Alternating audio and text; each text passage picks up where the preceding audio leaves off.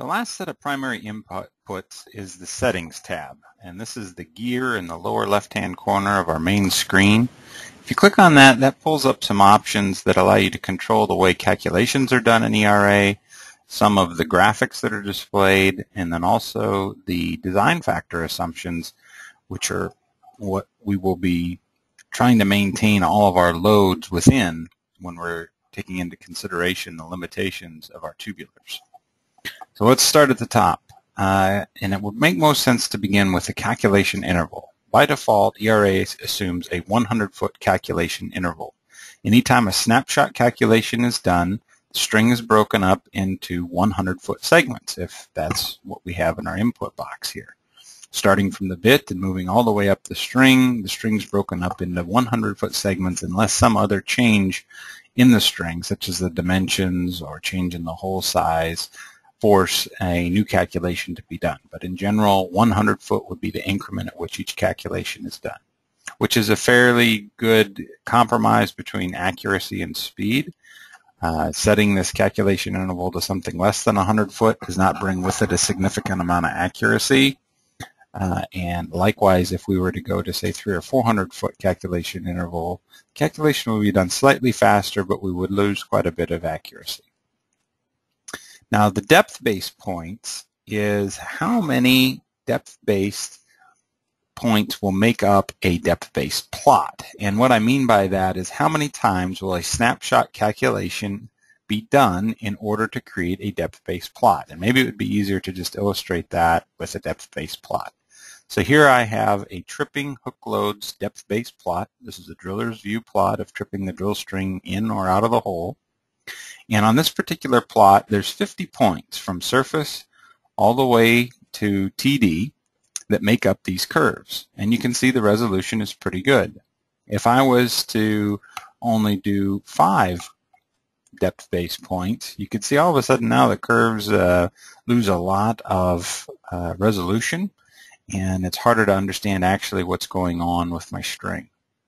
The calculation is performed very quickly. If you notice in the bottom, this driller's view calculation to 20,000 feet only takes 217 milliseconds, so 1/5 of a second, but there's not a lot of resolution in this sort of calculation. If I go back to 50 points, you can see now that I get a lot more character in the curves. It only takes a couple of seconds to recalculate, which is pretty acceptable. If I went a little overboard and add 500 depth-based points, you'll notice now the calculation takes considerably longer, particularly the limit curves. And we'll talk about the limit curves later on in these videos. But what's holding us back right now is how many calculations need to be done in order to generate the limit curve. And now finally, after almost 20 seconds, we finally have our limit curve displayed. So our recommendation and the default setting is just 50 depth-based points on our driller's view plots. Likewise, the volume-based points, which are what we use in cementing, there's also 50 points on those graphs. If you find for some reason that the resolution is insufficient, you can always increase that to get a little bit more character in the plots. There's a checkbox here under Indicators. It says Show Formation Tops on Wellbore.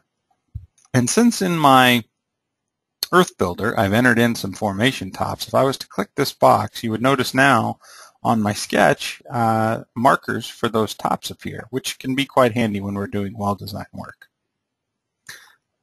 The other inputs are the default design factors, or some people call safety factors, and this is how much we're going to derate a particular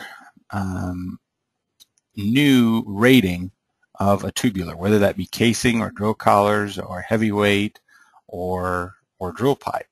And I say new if the tubular is specified as new. Later on when we're in the string builder, you'll see that you can specify that tubular as something other than new. API Premium Class or API Class 2. The same design factors will be applied regardless of the class. So a little bit confusing there, I apologize. By default, we assume for API casing connections that there's a 1.6 design factor, meaning we're taking the API rating and dividing by 1.6, and that's how we come up with our limit curve, if, for example, that's what we were drawing in this particular graph.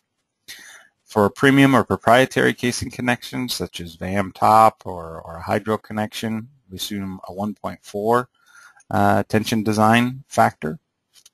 Drill pipe tool joints operate at 1.2, both for tension and compression. Makeup torque is assumed to operate at 100% of the makeup torque value. Burst and collapse loads use a design factor of 1.2, as does VME. VME stands for von Mises equivalent, and we have a special section dedicated to just discussing VME. Essentially, it is a combined load case where we consider all the stresses that are on the pipe. If you've gone through the program and changed a bunch of settings on your plots and you wish to just reset everything back to the native conditions, this button allows you to do that.